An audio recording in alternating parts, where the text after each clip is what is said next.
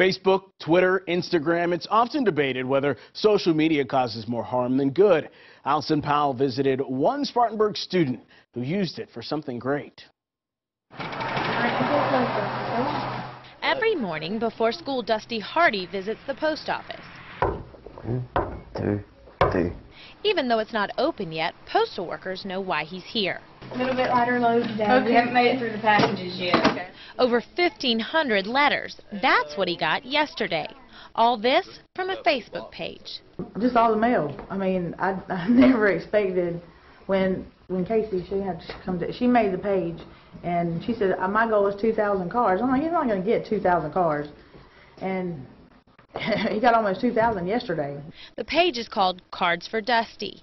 It all started when Dusty's mom, Patty, asked him what he wanted for Christmas. He said, do they still have that tree at that place? And it took me a minute, and then I figured out what he was talking about, and he said, I want to help them with my Christmas money. That tree is the angel tree in the Charles Lee Center.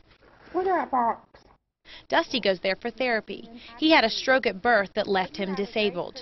It's hard to have a kid who's not what society considers normal, but then again, a normal 20-year-old wouldn't be doing what he's doing. Hey, Dusty, you're such a special young man. And all he wanted in return? Letters, an act of giving this holiday season that left one family receiving much more. And we're reading all of them because he can't read, so we read all those cards yesterday and opened all of them. And I mean, it was like a 6-hour process that we did, but he did it, and he was dancing and laughing and having fun through the whole thing. To Dusty, have a Merry Christmas. So he's had Christmas all month because of all these strangers that are now his friends. Make me happy and make them happy. Allison Powell, WYFF News 4 in Duncan.